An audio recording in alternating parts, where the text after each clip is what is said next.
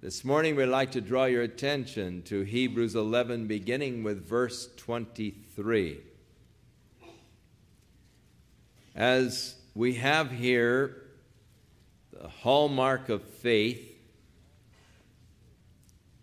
those who have left their mark because of their faith in God, the author finally comes to Moses. And he said, by faith Moses, when he was born, was hid 3 months of his parents because they saw that he was a beautiful child. And they were not afraid of the king's commandment.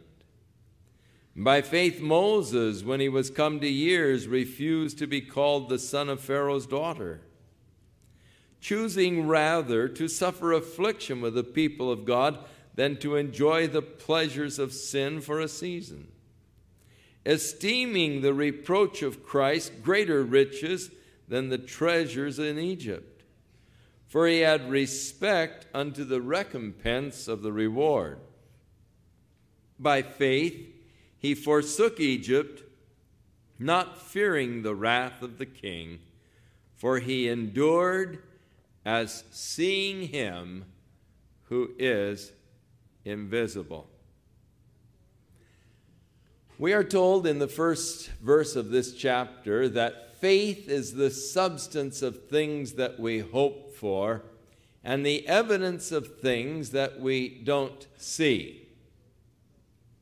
In other words, there are things that we do see that bear witness of the existence of those things that we don't see. We believe in the things we don't see because of the evidence that we can see. The substance of things hoped for, evidence of things not seen. There are many things that I believe in, though I have never seen. I believe in them because of the evidence that I do see. I have never seen the wind, yet I'm convinced that it does exist, for I have felt it. And I have seen it blowing the autumn leaves. I've seen it blowing the dust and the clouds through the sky. And so I believe that the wind does exist, though I have never seen it. There's sufficient evidence to prove to me that there is a wind. I believe in electricity. Now, I have felt it, but I've never seen it. I've never seen an electrical current. I don't know that I would recognize one if I could see it. All of these little ionized matters moving along in a line, and yet I've seen the arc of the electrical current when it was grounded. And so, from what I can gather as evidence, in what I can feel and that which I do see, I believe that electrical currents do exist. I believe in that. I believe in magnetism.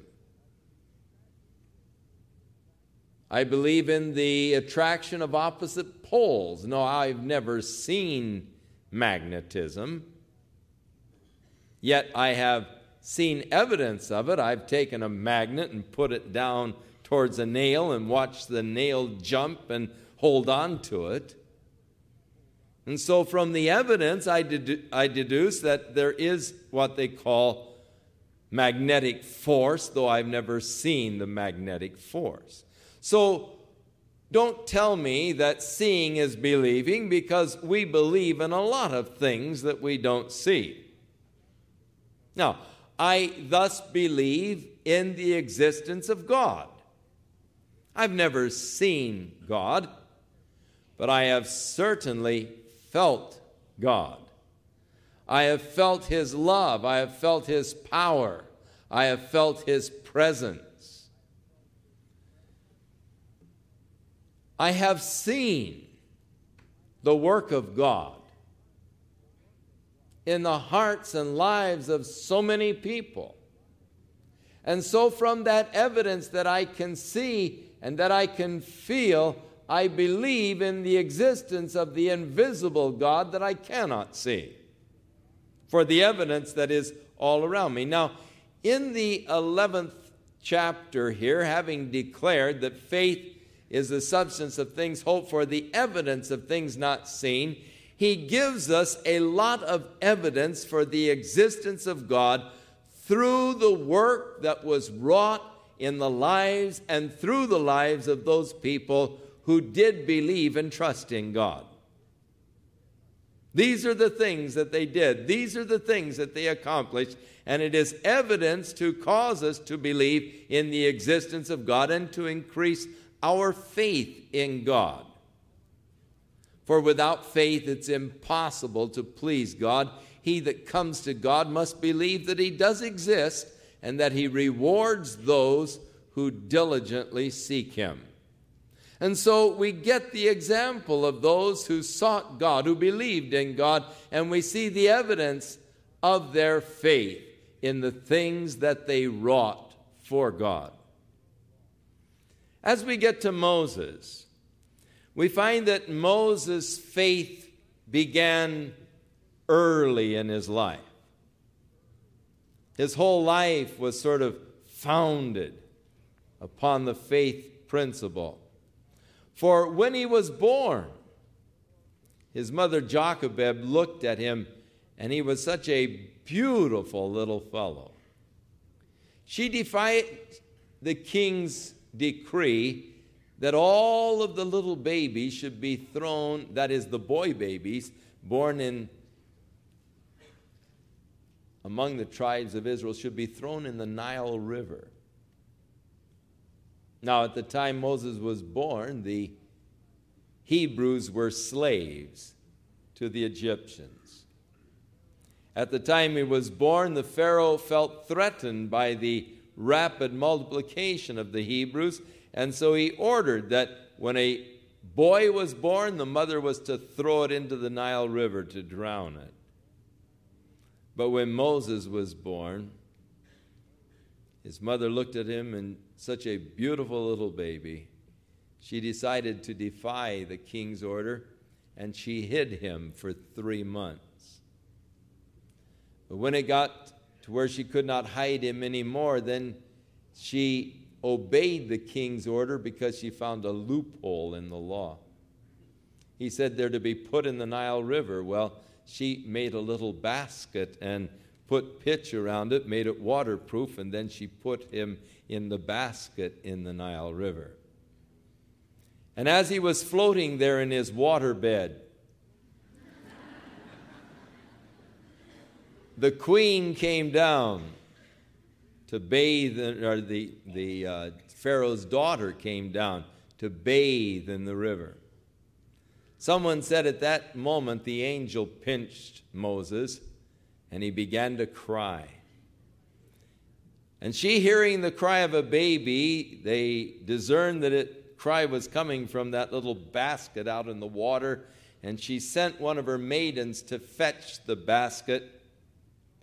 And when she looked in, she saw this beautiful little baby boy. Fell in love with it immediately, and she said, I'm going to keep this child for myself. It's evidently one of the Hebrews' children. Moses had an older sister who was sort of hiding in the bushes to see what would happen to her little brother. And when she saw the interest that the Pharaoh's daughter had, she ran up to her and she said, would you like me to get one of the Hebrew ladies to nurse your child for you? And the Pharaoh's daughter said, oh, would you be so kind? I'll be glad to pay them wages for doing it. And Miriam ran home as fast as she could and said, Mom, I've got a job for you. Taking care of Moses, and the Pharaoh's daughter is going to pay you for it. You can be sure that as Moses was growing up, his mother rehearsed to him the story of God's faithfulness, the story of God's preservation, the story of God's deliverance. And faith in God was planted deep in the heart of that child. Now by faith, when Moses came of years, we know from the story that at this point he was 40 years old. So it wasn't the impulsive decision of a teenager, but it was the well thought out, matured decision of age. Moses, when he had come of age, made important choices, for he refused to be called the son of the Pharaoh's daughter. As the son of the Pharaoh's daughter, he could have enjoyed the luxuries of the palace in Egypt. He could have enjoyed all of the honor and the glory of a ruling family in Egypt, possibly in the future even becoming the Pharaoh of Egypt. As a member of the royal family, he would have had a life of ease and comfort, a life of wealth, opulence, and he could have indulged himself totally in the lust of his flesh. But he refused to be called the son of Pharaoh's daughter, but chose rather to suffer affliction with the people of God. As identifying with the people of God who were slaves, he was to also suffer the reproach that the Egyptians had for the Hebrews. Now, why would a man make such a choice? Choose to give up the wealth and the luxury of Egypt to suffer affliction with God's people. Choose to walk after God and after the Spirit rather than after the flesh.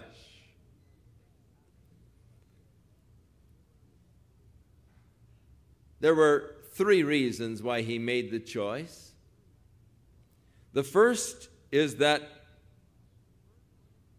he realized that the pleasures of sin were just for a season. They're not lasting. It's amazing how quickly the excitement or thrill of sin wears off.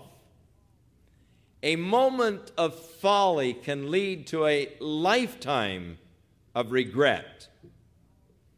A lifetime of folly can lead to an eternity of regret.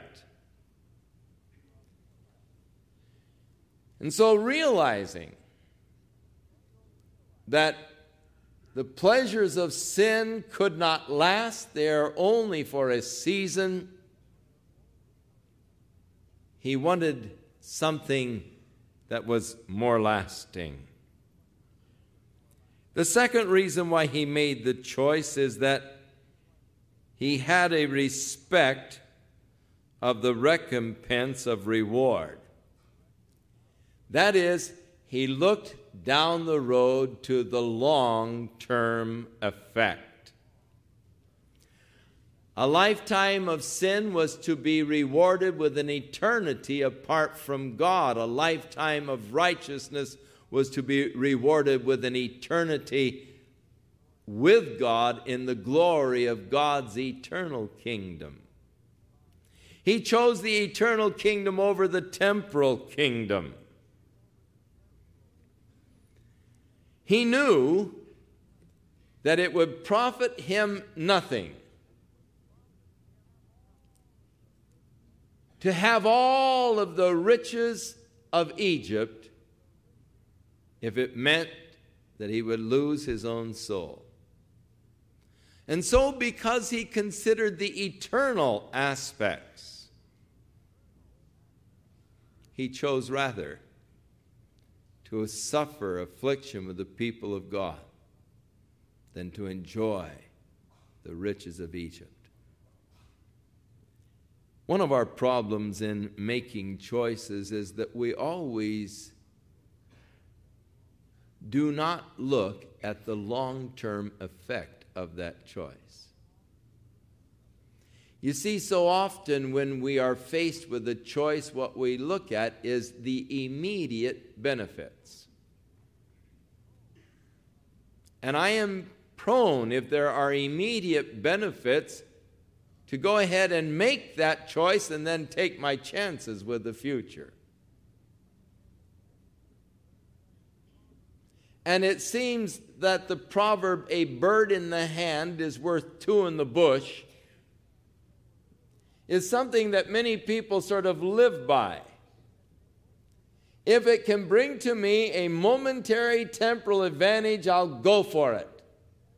But I don't always analyze what will be the consequences down the road.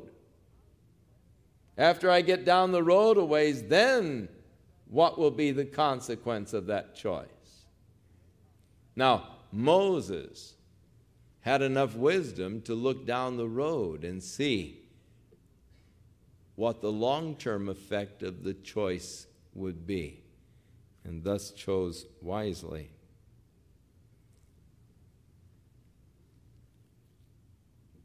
The third reason for making the wise choice is that he considered God in the factor, for he endured as seeing him who is invisible. And because he took God into the equation, it made all of the difference in the world as far as where the balance comes out. And it's so important that in our decisions of life that we always include God in the equation, because the results can be so different when we exclude God or when we include him.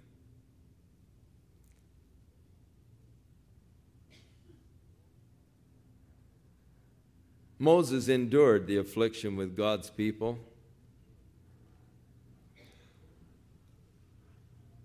He suffered affliction because of his choice. He suffered reproach because of his choice. And yet he endured these things.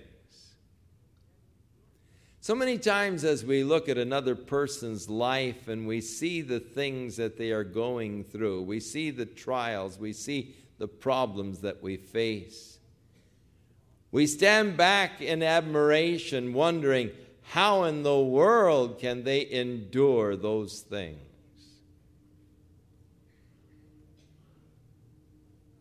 And as we attempt to put ourselves in their shoes, we wonder if we would be able to endure as they have endured. If I could respond as they are responding. If I could maintain my faith and my confidence in God, if I were going through those things that they are going through.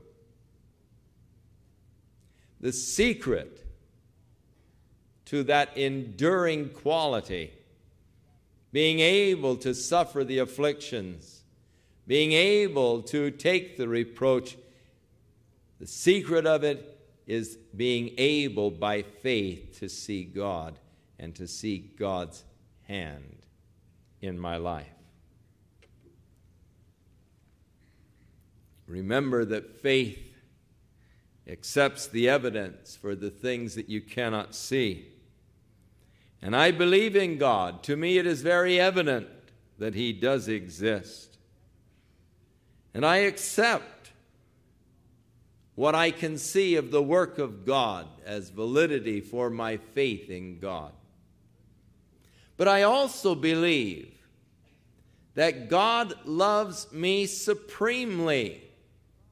This was evidenced when Jesus suffered for me and died for my sins.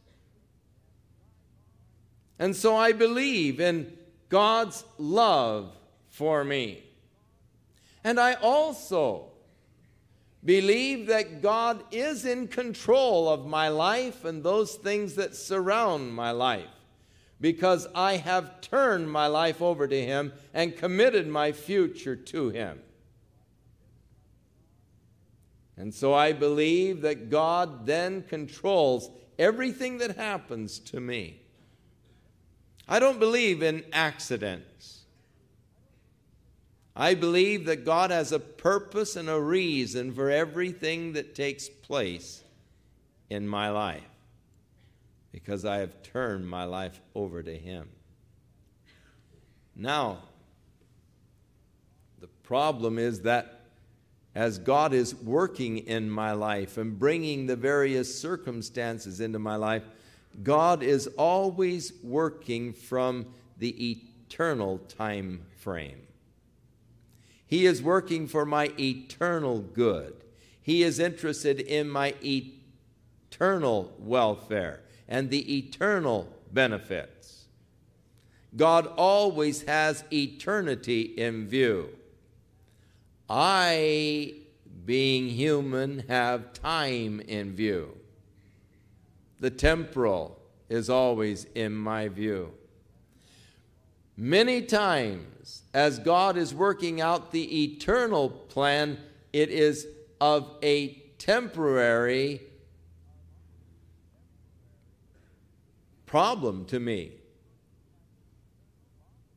He's working by the eternal. I'm interested in the temporal, and thus I am many times mentally in conflict with the things that are happening in my life. And I am prone at times to say, but God, why? Why would you allow this? Why would I have to suffer affliction?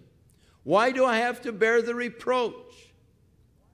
And it is because of my nearsightedness, my interest in my temporal welfare. And yet God, as He works, is working out for my eternal welfare. My life has not and is not a bed of roses. It's more like a rose bed. I've got the thorns in my life, not just petals.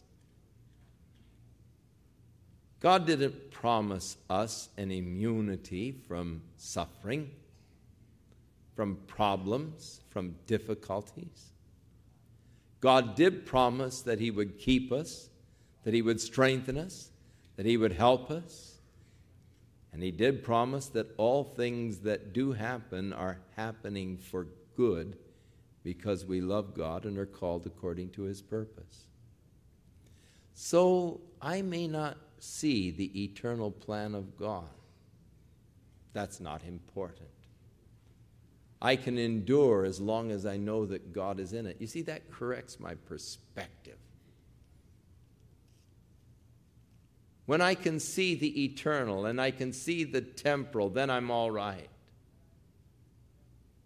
When something that I had received so much enjoyment from and all suddenly is gone, I realize that the things of life are only temporal. They're all going to burn. And I begin to put my values in the eternal things. He endured as seeing Him who is invisible. Oh, how important that we can see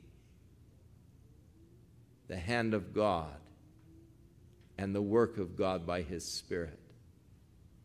Makes all the difference in how I view a situation. One time the prophet Elisha was sleeping soundly in the morning. His servant Gehazi went out to chop some wood to make the fire. And he looked up, and on the hills surrounding the city of Dothan, Ben-Hadad, the king of Syria had moved in his troops, his tanks, surrounded the city. They were chariots in those days. Gehazi went running in and woke up Elisha, and he said, "Alas, master, we've had it. The Syrian army surrounded us. There's no escape. There's no way out."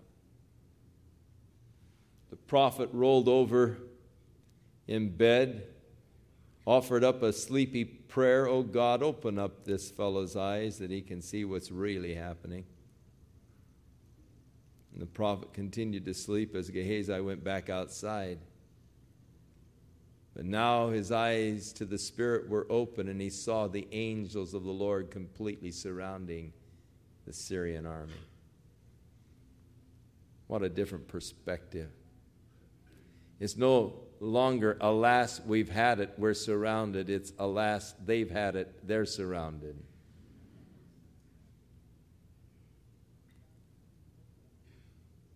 So many times when we look at a situation, we're looking at it from just the pure temporal vantage that we have. And we're prone to despair, to be dismayed, and to give up. But the secret is being able to see the hand of God in these things and to know that God rules and God is in control. We must look beyond the immediate to the eternal. Now, Moses had quite a choice to make.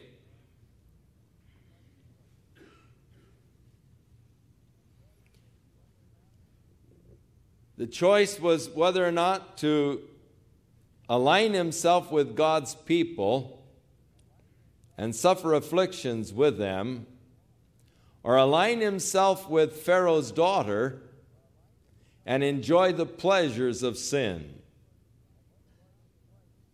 The choice was whether or not to suffer the reproach of God's people or to enjoy the riches of Egypt.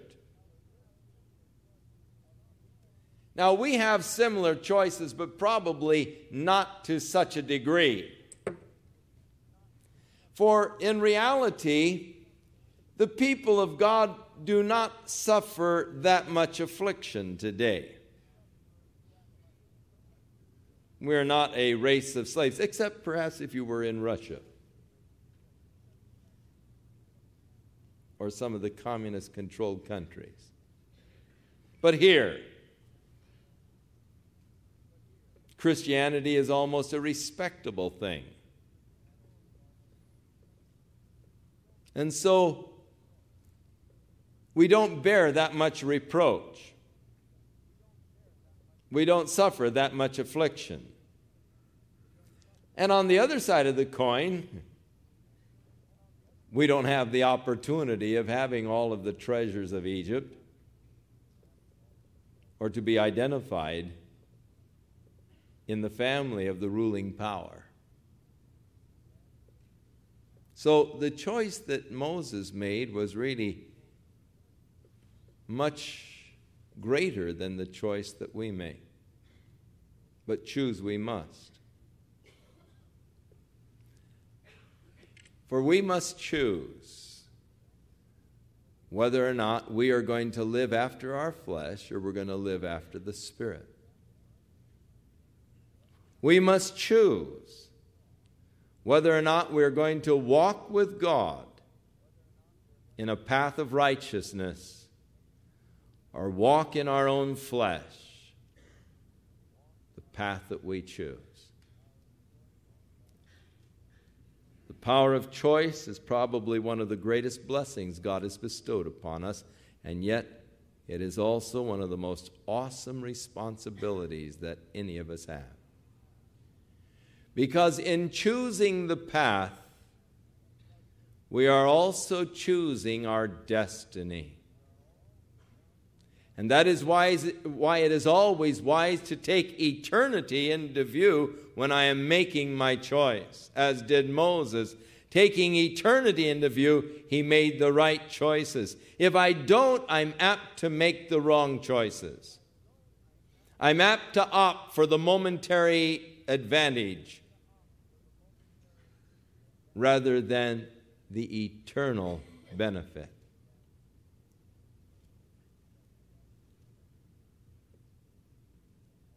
Choice, ours to make. But remember, the choice that you make is not for just now. There are eternal implications. Shall we pray? Father, we thank you for your love for us. We thank you for sending your Son, that we might have this power of choice.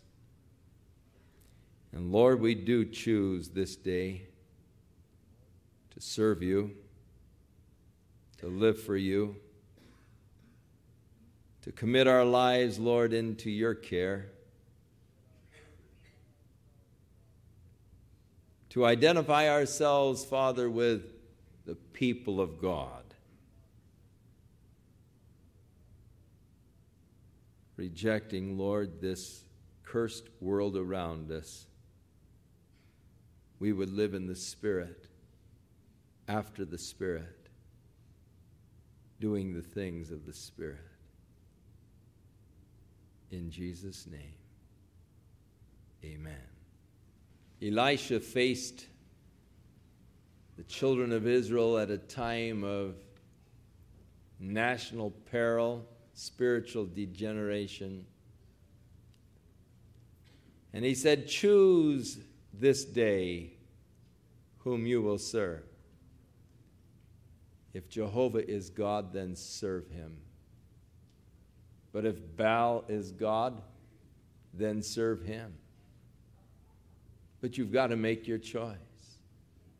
Many of them had chosen to worship and to serve Baal at that time.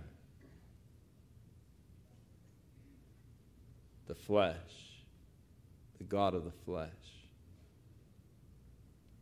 Even as many of you have been serving the god of your flesh. Now, to choose to live after the flesh, though it may bring pleasure, it is not lasting. You will soon become jaded, and with it, frustrated, and ultimately cynical.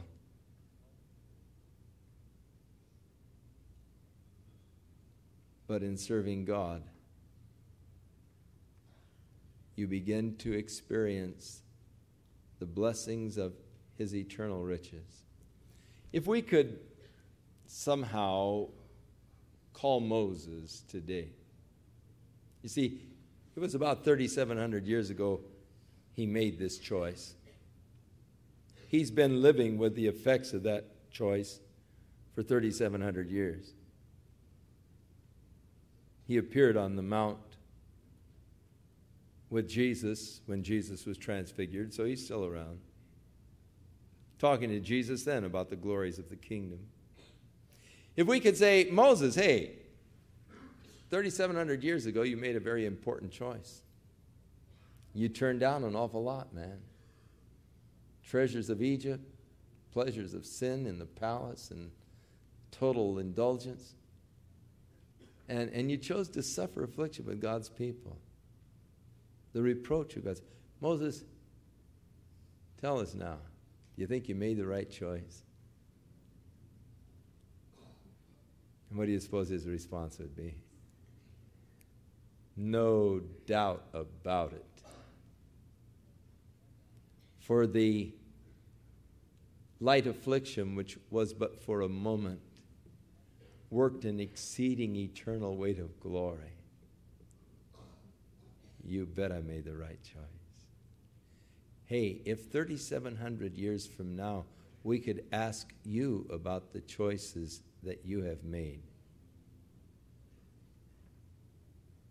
if you have chosen to live after the flesh, I know what your response would be.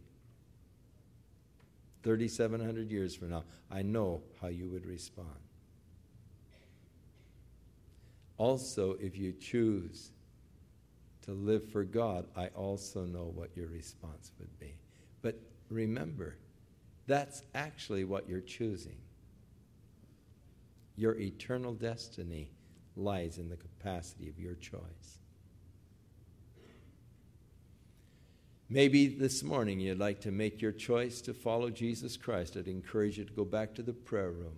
The pastors will be back there to pray with you. May the Lord be with you now and bless you, give you wisdom, guidance, help, and strength as you walk with Him. In Jesus' name.